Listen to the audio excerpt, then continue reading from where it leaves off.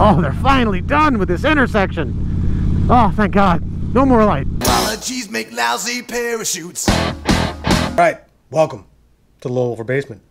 Why are we in the basement? Well, it's because my garage is a pigsty. It's just filled with camping crap, motorcycles. It's just, I can't even really walk around in there right now.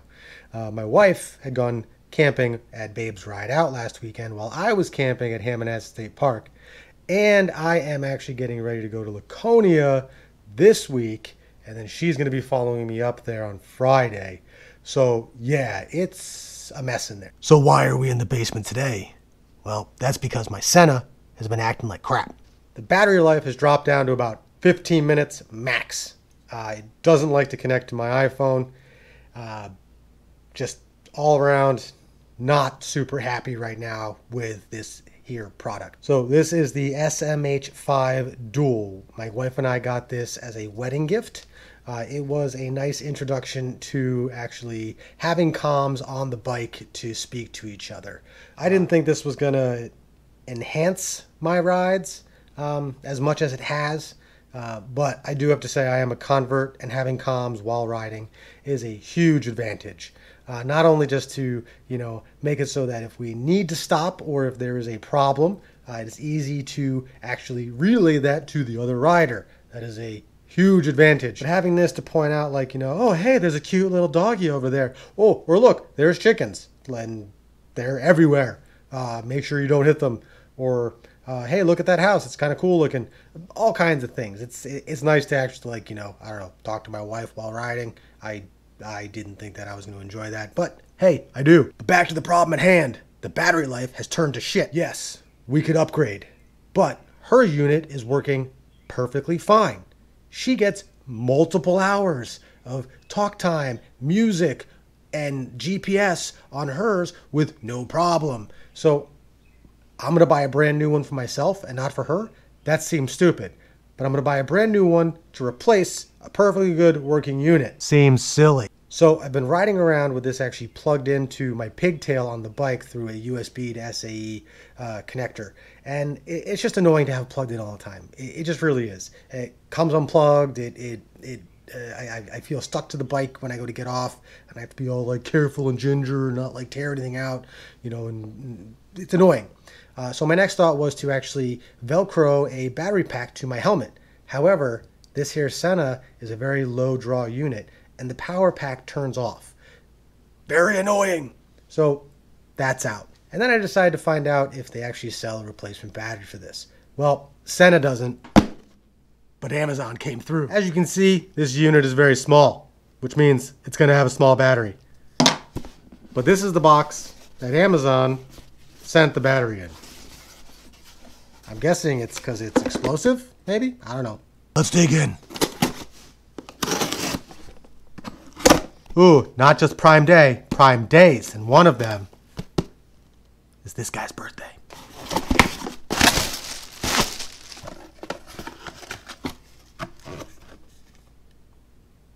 This seems ridiculous. So, to get this apart, you actually need a T7 Torx bit. Luckily, I have this Pittsburgh Perot 34-piece precision screwdriver set that I got at Harbor Freight, and it has served me very well. Let's take this sucker apart. Let's see what we've got inside.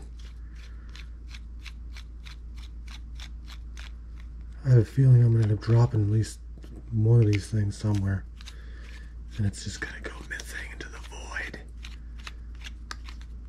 Wherever socks disappear to, that's where little screws disappear to as well. It's the same dimension. Oops. Remember to get that back in there.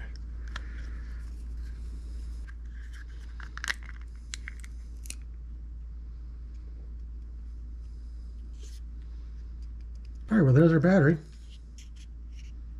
Pretty sure that's the thing that's ruining all my rods. Now we need to remove the battery. I believe that it is got some double-sided foamy tape in there, so I'm going to be careful pulling this out.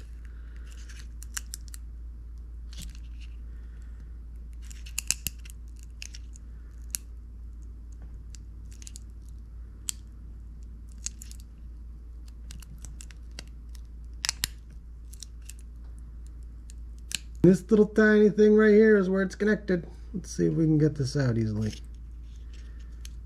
Wow, this is really hard with my giant stupid hands.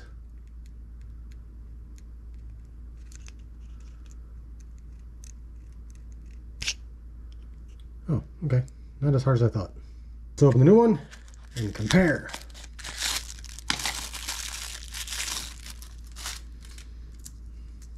Okay, here's the old one. Looks very similar. Similar plug.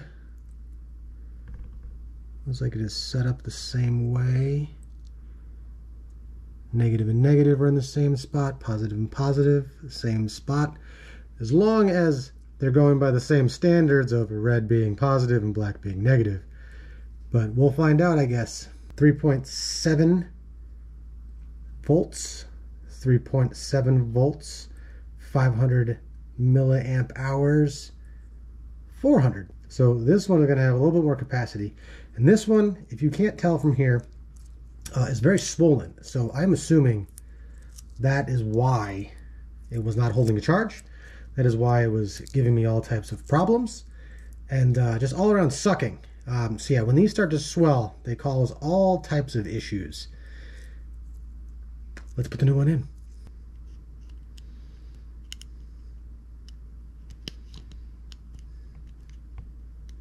All right, this part's very hard.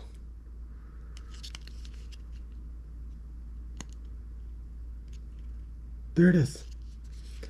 Now, before we put it all together, we're going to do a moment of truth. And we're going to try to turn it on. See if this thing came with any juice in it. Oh, it came with some juice in it. Turned on. It's blinking red. And now it's blinking blue. Still blinking blue. Alright, so it turns on. That is a huge plus. That means that the negative and positive are in the right place. And we have power. Zang. So yeah, I need a little piece of double-sided tape to keep this thing in place. Inside there. Leatherman Raptor scissors. These things are amazing. Amazing. My piece of Gorilla double-sided tape. And I'm actually going to tape this into here rather than on the board itself. I'm hoping maybe that will actually cut down on any issues where this battery will overheat and swell. Like this freaking thing did. Look at how fat that thing is. It's not supposed to be that fat. It definitely wears husky pants now. It is definitely hefty. That's not good.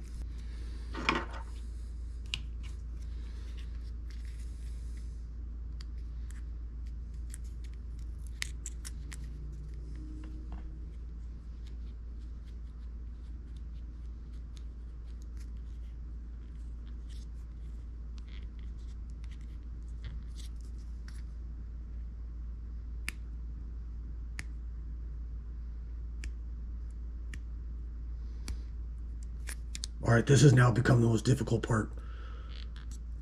Jesus. Wow, that was difficult.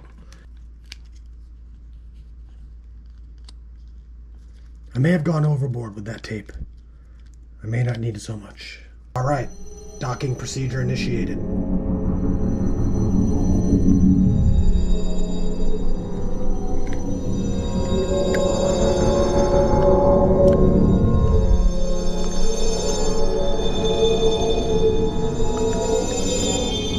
Fuck, I lost a screw. Found it. All right, let's button her back up. I don't know what the torque specs are for this, but I don't care.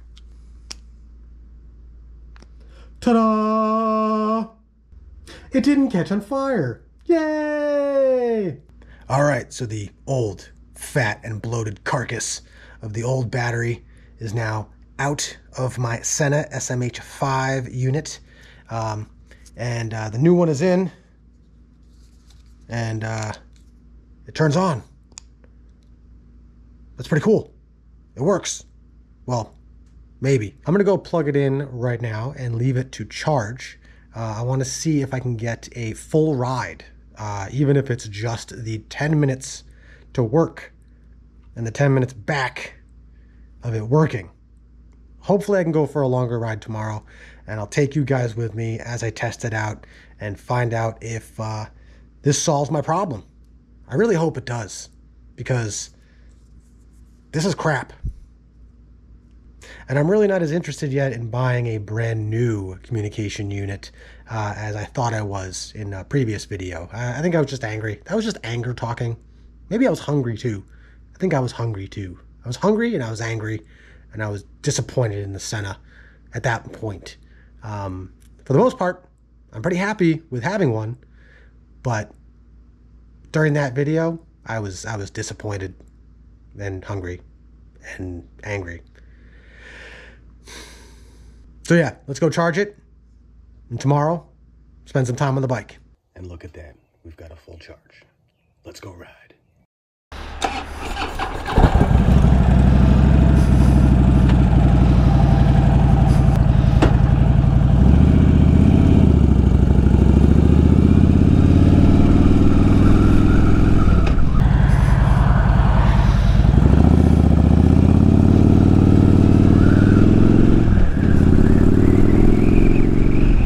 All right, we are out here testing the new battery in my SENA SMH5, and I have to say that I am feeling hopeful. This morning, I got on the bike after charging it all the way up overnight, and it turned right on, started playing my music. It lasted all the way to work. When I got to work, I left it running for about another 45 minutes, so that was about an hour. And yeah, so it's not dead. It's not dead, which is a huge plus, huge difference from when it would actually die on the ride to work, which is often less than 15 minutes. It would be like 8 minutes and it would turn off. It was infuriating, But yeah, I'm kind of impressed with the fact that I did change out the battery myself with no issues, and it's working. I know that sounds weird coming from, you know, a guy that works on his bike all the time, but I didn't expect the battery change to really just like work. I kind of expected get a battery that came from some, you know, rando place, and that it wasn't going to actually work with the SENA product. Because, yeah, SENA kind of is notorious for other things not working with it. Like, you know, the device manager doesn't recognize SENA device at all, so I can't even do the firmware updates, if there even is one. That doesn't really matter. But it works, and it has been quite useful.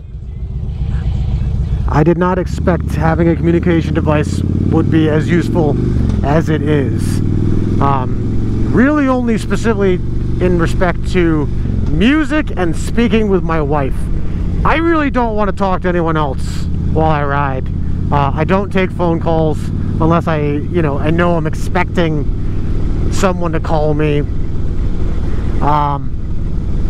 So yeah, I'm hopeful that this is going to prolong the lifespan of this SENA SMH5, so that I don't actually have to buy anything newer or more complicated, because that's the way things are. Like they just make things more complicated when they come out with the new products, and yeah, it can be enticing to have all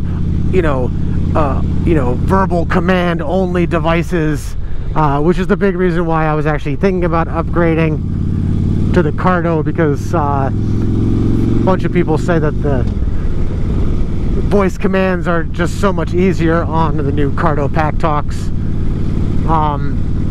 But again, I don't really care about being in a pack talking.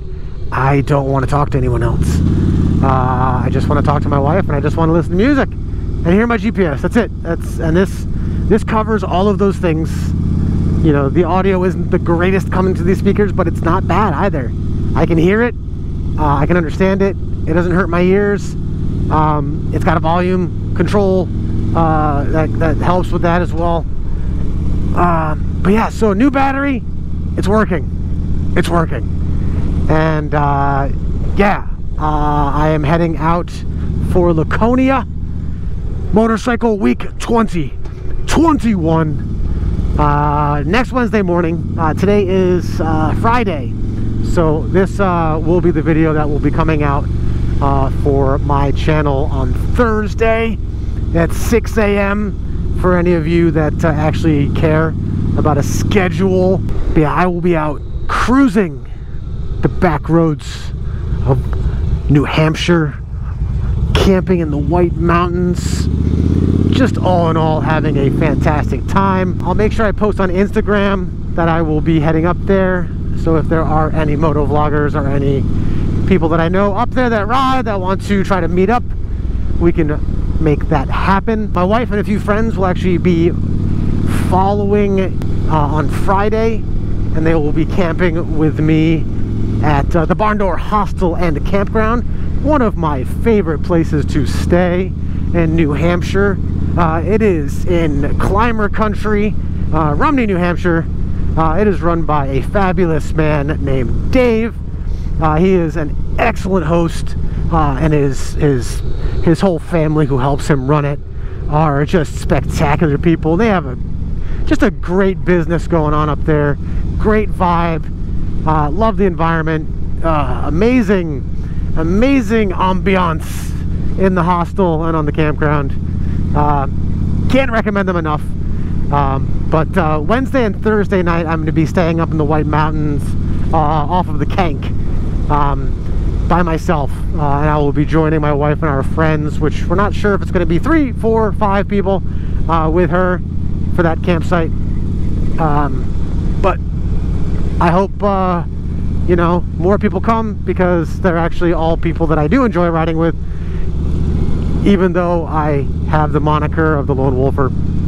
I do enjoy riding with some people, and yeah, all of those people are possibly coming, so I'm looking forward to that. But yeah, if you like this one, give it a big old thumbs up. If you have any questions or statements about you know, me replacing the battery in the SENA, or if you've done this in the past and have had longevity from the new battery, I'd love to hear from you. And if you haven't subscribed, do it! You'll get to see more of the beautiful rides like this that I do along the Connecticut shoreline. So those are the Thimble Islands out there. People actually live on them. It's pretty cool. Anyways, rock on. Oh,